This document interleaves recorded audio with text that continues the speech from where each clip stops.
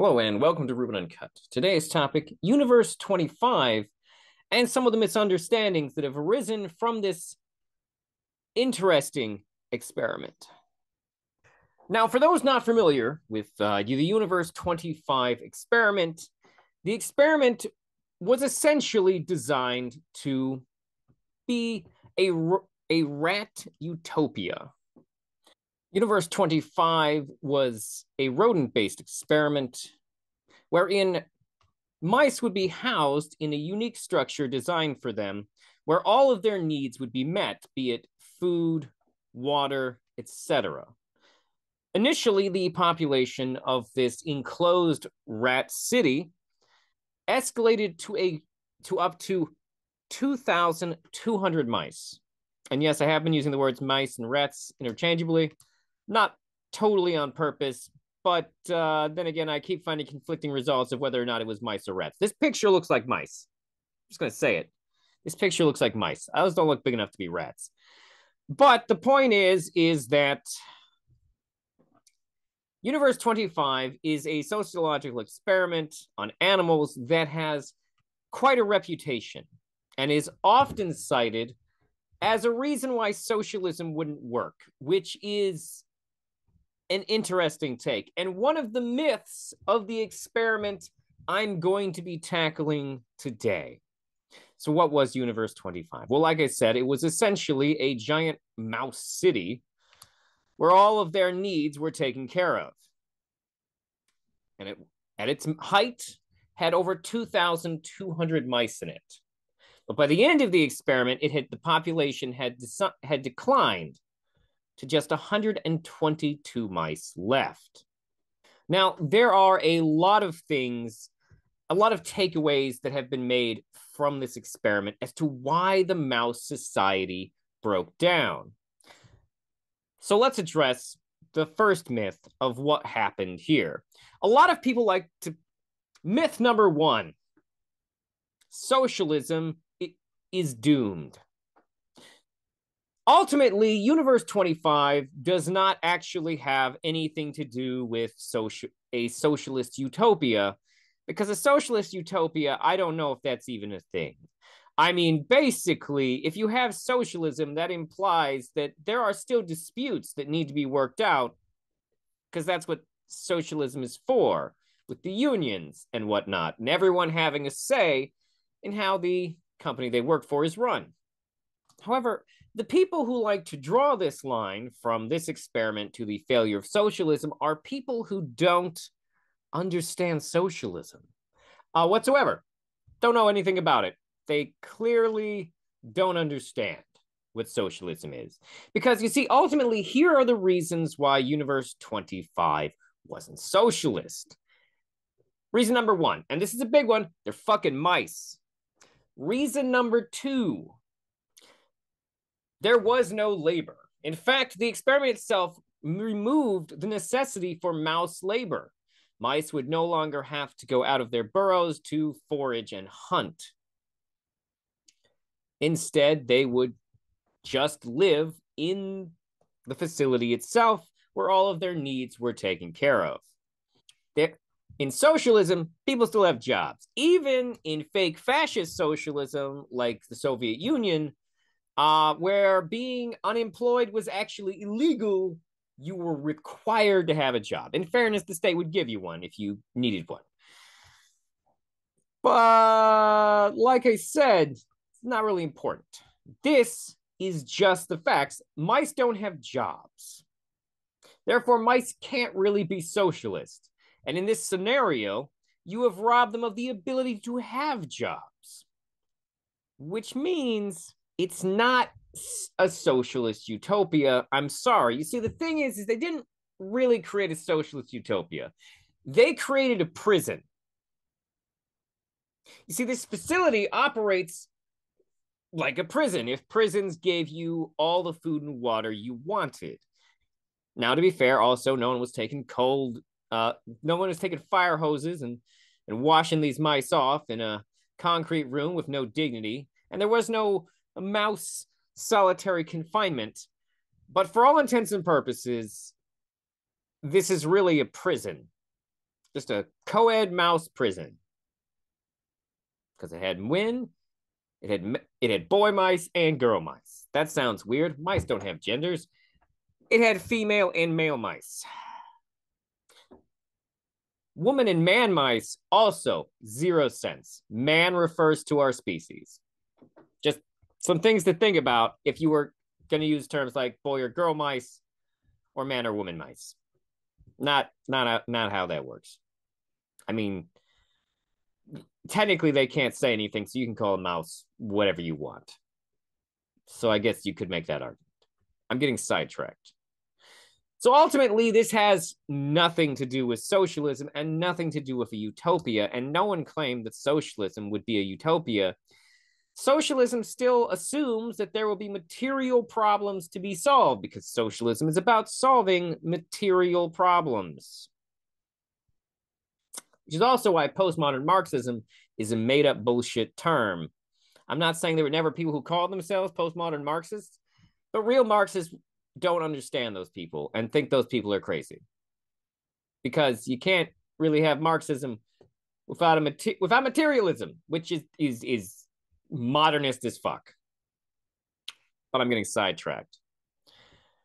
What other myths came out of Universe 25? Well, if you are a right-wing religious type person who might be using Universe 25 to try and illustrate some points, you might bring up the quote unquote, air quotes, feminization of the mice.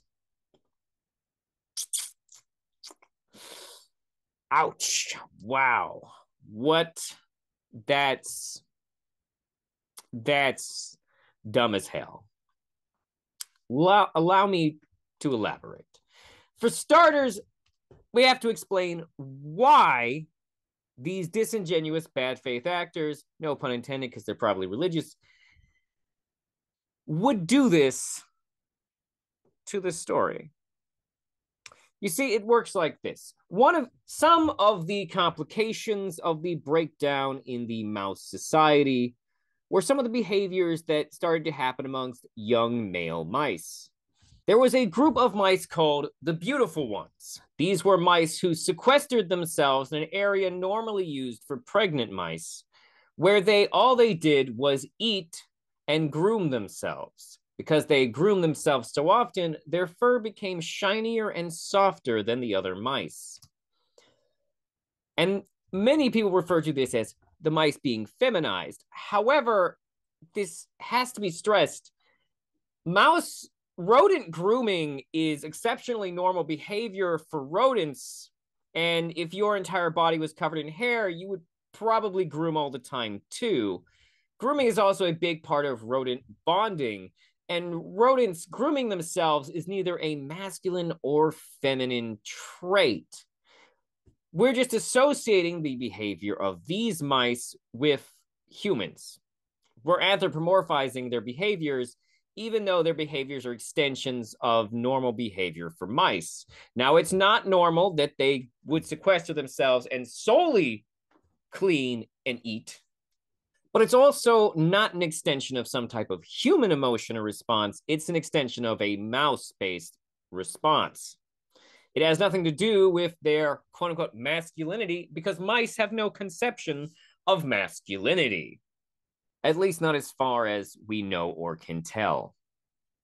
The other reason that feminization of the mice is often thrown out there is because of brace yourself, trigger warning for this, all the mouse rape gangs.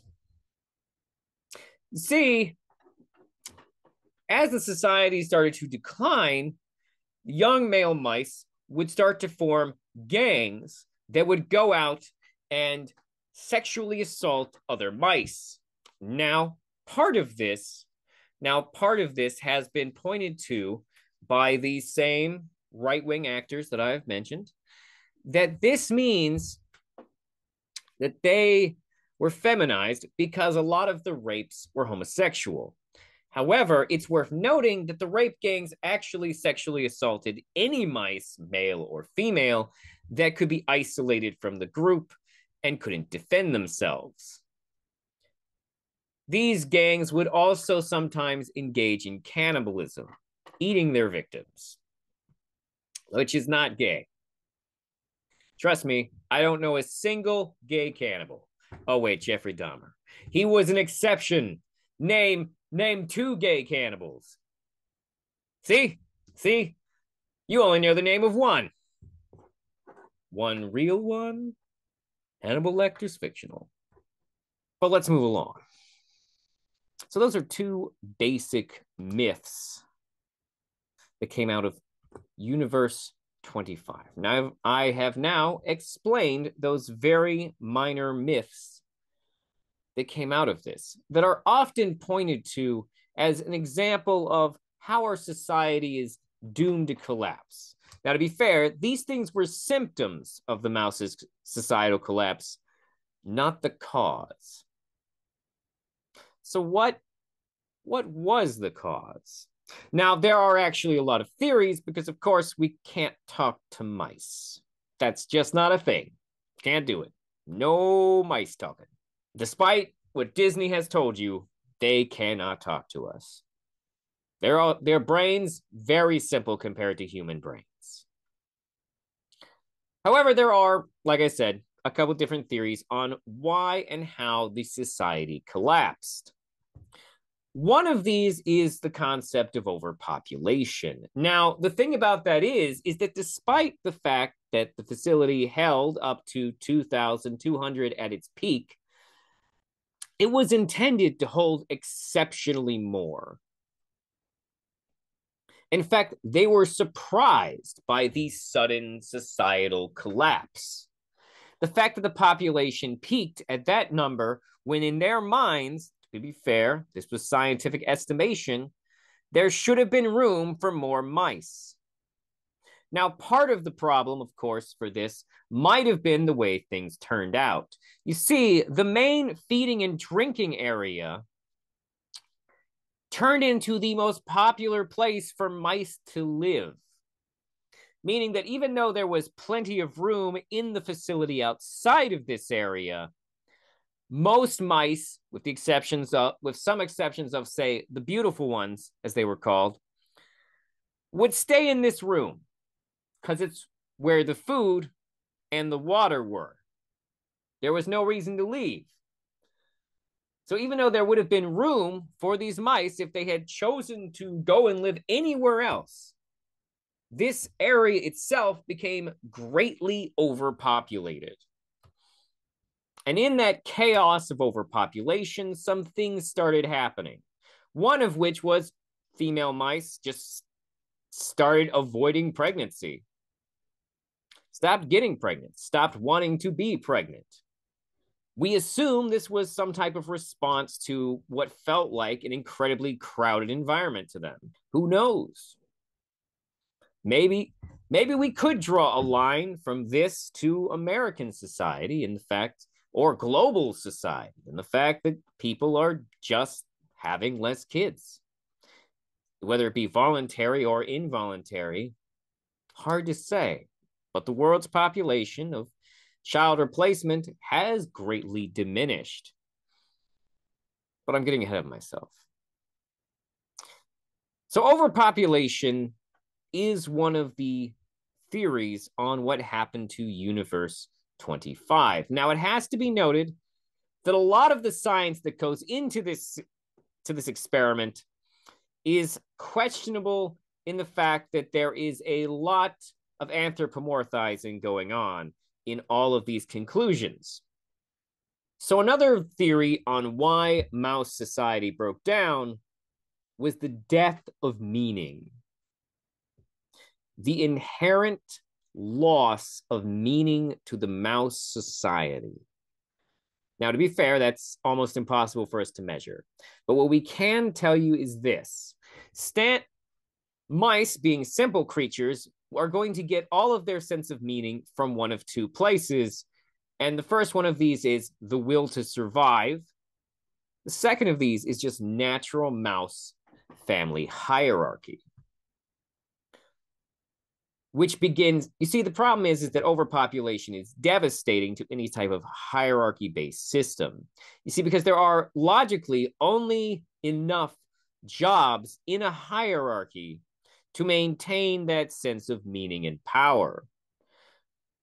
Once your population exceeds the roles that need to be filled by a hierarchy, then your society is going to have lots of people who have lost any sense of meaning.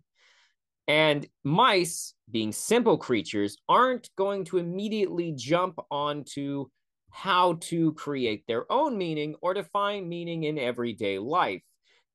Two things that are almost essential for humans to not lose their fucking mind in this late stage capitalist society. This is pointed to as the reason why mice started to have the strange behaviors like the rape gangs and the cleaning of themselves. Now, that's an interesting one to me, almost an alarming one, because like the mice, we today do seem to have a lot of disenfranchised male youth who just seem fucking lost. They're just wandering the internet with no sense of meaning, latching on to the first grifters that happen to offer them even a glimpse, even a hint of meaning. I'm looking at you, Andrew Tate and Jordan Peterson, and a cavalcade of less relevant masculinity people, because people want meaning. Now, something that is often left out of the story is that Universe 25 is not the end of the experiments. It is merely the most famous version of when it was tested. Other experiments with the mice would sometimes lead to better outcomes. Well, what caused the better outcomes, you might say? Well, the answer is giving mice other things to do besides eat and sleep, various activities, and what the articles I read described as creative endeavors, which I don't know what the fuck that means for mice. I'm not gonna lie. Like what? Like maybe it was a bad article. I don't know. Like I don't know what that means. That it is worth noting that that is something that helps humans with their sense of meaninglessness is creative endeavors. Just so if you're feeling that way, maybe look into a creative endeavor or a hobby. These things, they help. I would say, I'm sorry, I'm not here to give mental health advice. Moving along. The point is that when mice were given other things to do, it seemed to improve the outcomes of that population. Now, whether that is because it aligns with option A or option B of why it collapsed, you could probably make arguments for both. Whether it was the fact that these activities encouraged mice to have reasons to go to other parts of the compound than just in the feeding and drinking room, or if it was because it alleviated the mice's sense of meaninglessness and gave them some type of purpose to hold their society together. Better results were found. That being said, I don't think you should take Universe 25 overly serious, because ultimately there are some pretty substantial mental and instinctual differences between, well, us and mice. Even the experimenters who did these things had a habit of anthropomorphizing the mice. The reality is that human beings are much more variable than mice, with often able to come up with tons of meaning out of nowhere. And human hierarchies are significantly more complicated. And also, in fairness, hierarchy is like a cheat code to meaning. It's just doing whatever your dad says. It's not real deep, y'all. Also, the only natural hierarchy is the family. All other forms of hierarchy are bullshit we made up to try and make things function. Just saying. Just saying. So what should we take away from Universe 25? In all honesty, I don't know. It seems like there might be a connection between population implosion and overcrowding. And or it could be this whole death of meaning thing. The answer is we can't really know because they're fucking mice. I'm going with mice. Like I said, the picture looks like mice. If you haven't heard of this experiment, I do encourage you to look into it more because this is just a very brief overview of this thing. You know, this is almost a mini essay. I will say he looks like a guy who would do experiments with mice. Oh, here's one other before I go. Here's one other fun fact. Uh this experiment was done by NIM. And by NIM, I mean the National Institute of Mental Health.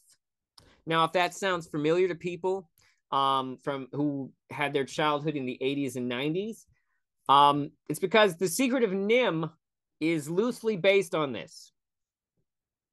The experiments with mice and rats at NIM